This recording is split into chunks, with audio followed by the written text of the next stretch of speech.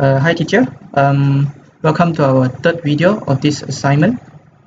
So in this video we will talk about what are the show times page, seat booking page, food ordering page, payment confirmation, payment stripe, transaction history, as well as receipt and booking time limit functionality.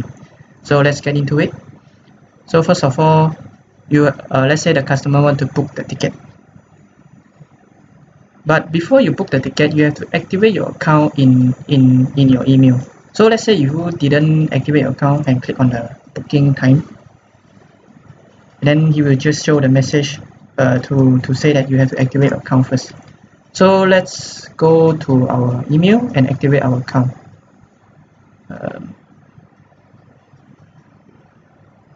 Account activation.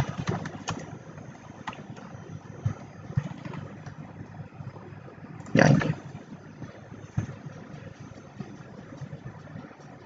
okay, and then let's click on this link, and then you click on activate account. So after you click on the activate account, right, he will verify on the token based on the link, and he will activate your account on the database. So because now the warning message is gone, now you can book the ticket. Okay, so let's say you want to book the ticket on Thursday 11 a.m.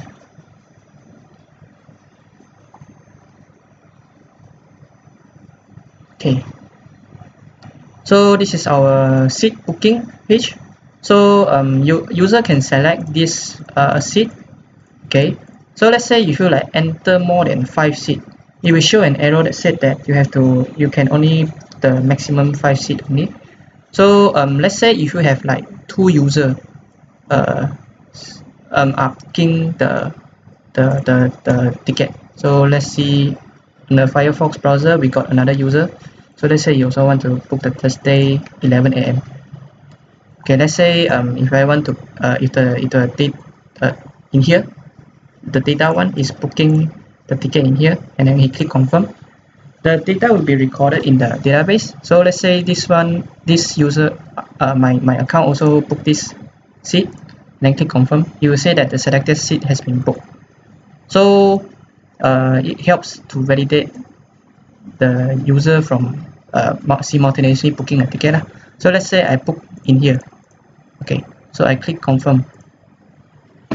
Okay, and then you will navigate to the food ordering page. So in food ordering page, you can navigate which category you want to buy. So let's say I want to buy a popcorn, and click on the 1. It will show the cart details you have been added, and then let's go to soft drink, ice lemon tea 1. Okay, and then there's this in here.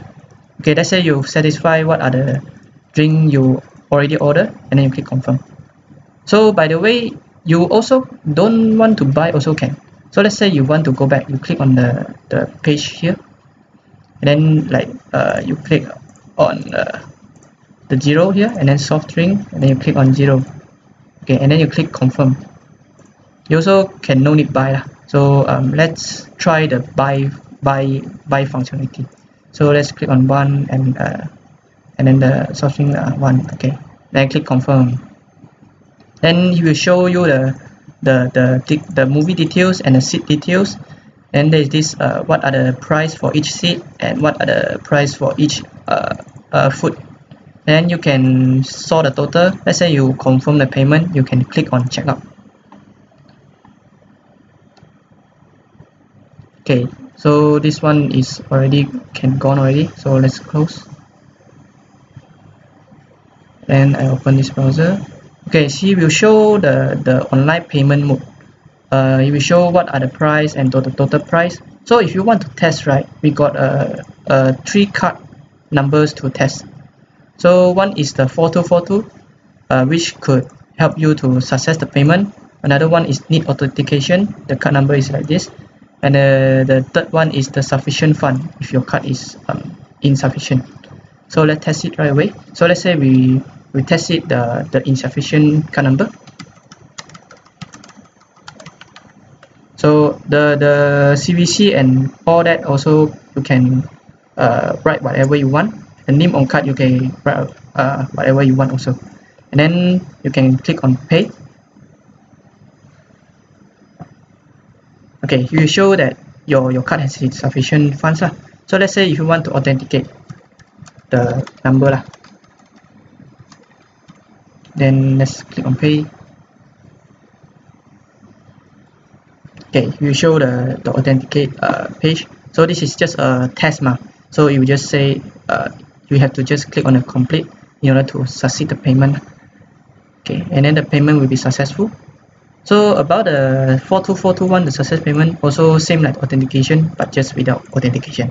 Okay, so in this receipt, we got our booking number in here, and then we can see our details and also the QR code generated in here. So in order to go back to here lah, okay, so you go to transaction history in your profile here.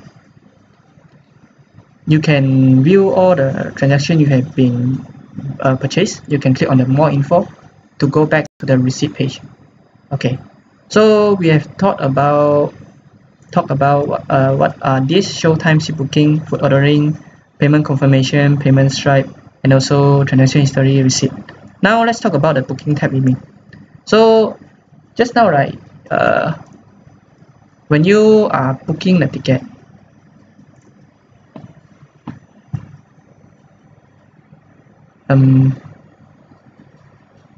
you might see the bottom right corner, right? You will see the countdown timer, right? So let's just adjust the code to 10 seconds to show how it happened.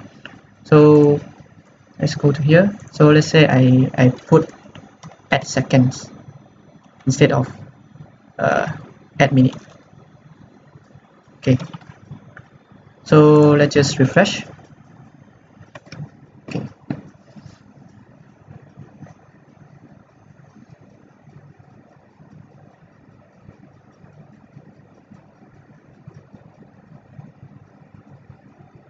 Okay, okay. Oh yeah, because the loading time already passed the 10 seconds, so that is why it will show the booking time expired, and there is this glitch in here. So let's try that again. Let's put it to 20 seconds.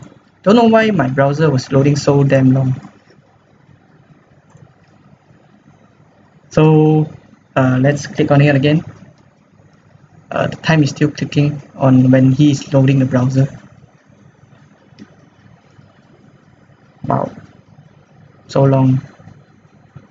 Okay, you see 3 seconds, 2 seconds, oh 1 second. Okay, now the arrow, the alert message will say you have the booking time has been expired, and then you click on OK. You will navigate back to the Showtime page. You cannot book the ticket anymore. So yeah, that's all for today's video. Let's put back in the functionality. So our default is 10 minutes lah. Okay, so this concludes our video. So we will see you in the next video. Bye bye.